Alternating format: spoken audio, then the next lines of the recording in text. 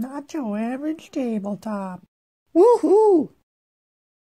Welcome to Not Your Average Tabletop. I'm Zach. And I'm Mac. And in today's video, we're going to be talking about all the games we played in July, or at least most of them. Yeah. So, July, a lot of our games were played kind of in the early stages, July 4th weekend, part of July, I think. We had a few days off, so good excuse to get a couple games in for Zach. Right. And I think during that we really chipped away at our 10x10, which we were kind of falling pretty far behind, and we still, I don't think, caught up to the halfway point. Considering we haven't played any since, yeah, it's not looking good.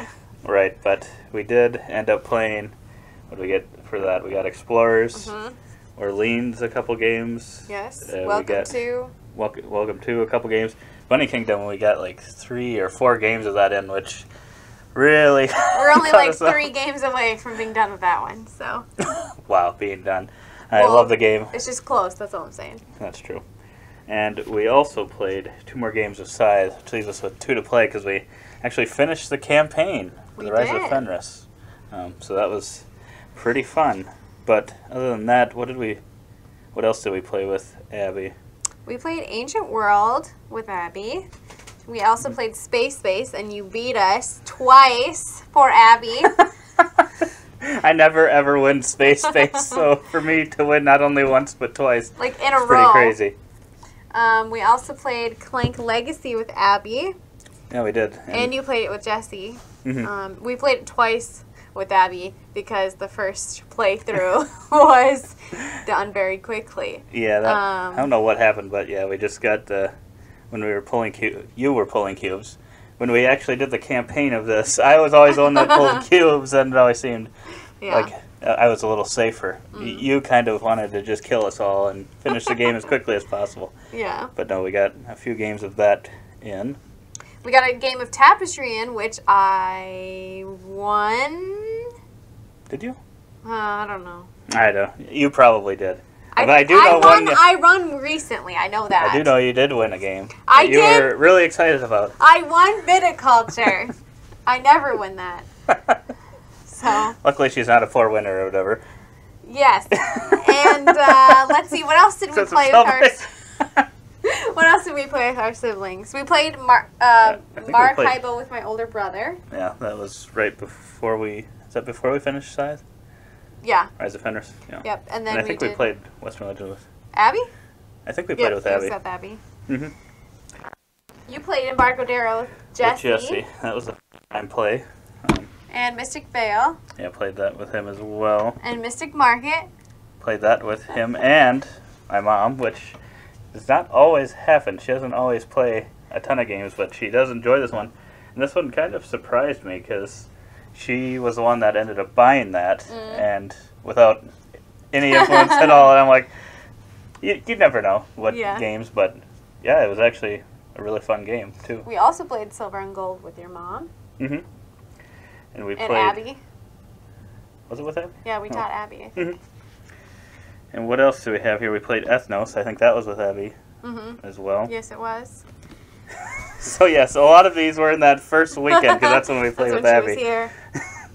And then when Zach and Carson were here, we also played a game of Cartographers, which we hadn't played in a little while. Yeah. So that was good, and I won that as well.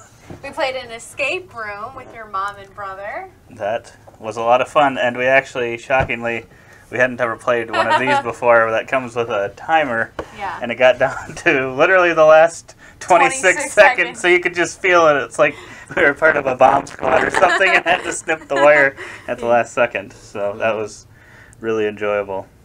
And we learned a new game. Well, I guess you learned Embarcadero. I didn't learn that one, but we both learned Pulsar 2849. Yes, and ended up playing that one with Jesse afterwards as well. So, but that was probably our biggest new learn of the month. Yeah. Yeah. All of these games, and I played a few more on Board Game Arena, but these were a majority of the games we played. Did you, outside of your win in Viticulture, did you have a favorite game of the month or one that was memorable or anything?